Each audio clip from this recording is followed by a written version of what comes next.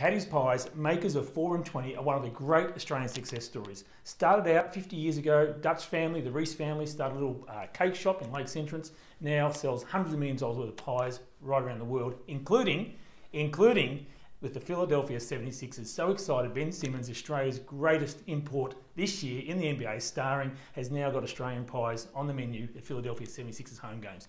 Now the important thing when teaching our American friends is how to eat a pie. Yes, you're allowed to shove a bit of tomato sauce in the middle, cool it down a bit, get that molten lava taste out of the road, and then chow on down. No knife and fork. That guy in America, knife and fork, no knife and fork.